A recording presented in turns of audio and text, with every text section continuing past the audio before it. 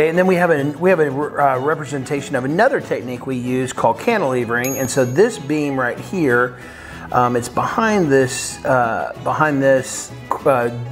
and this ladder, but we're going to put in 2 steel pipe columns here and here. And so the rule on cantilevering is, I want you to cantilever that seat onto by yourself on the north end. You got that? Huh?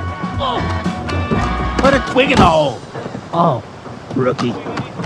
And let's back up and use the word cantilevering. Think of a seesaw as a good example of a cantilever.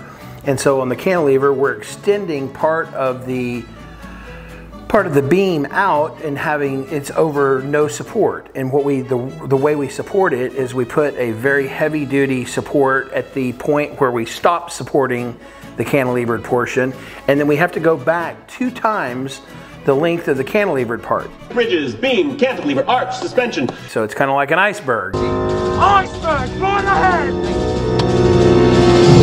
You see part of it. The 6 feet's the part you see, but the 12 feet that's going back allows us to keep that seesaw from tilting. So we're using the floor above, and then we also tie it back down to the foundation. So we're able to have an unsupported 6 foot part due to the 12-foot part that's unseen back behind. So these pipe columns will end up being right here on the corner, and then back here 12 feet away.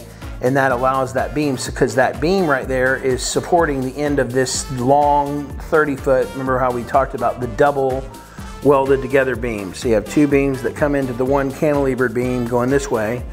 So it forms an L to support the kitchen ceiling. And that cantilever process is pretty cool and pretty interesting and takes a lot of engineering. We didn't make it up, we just perfected it.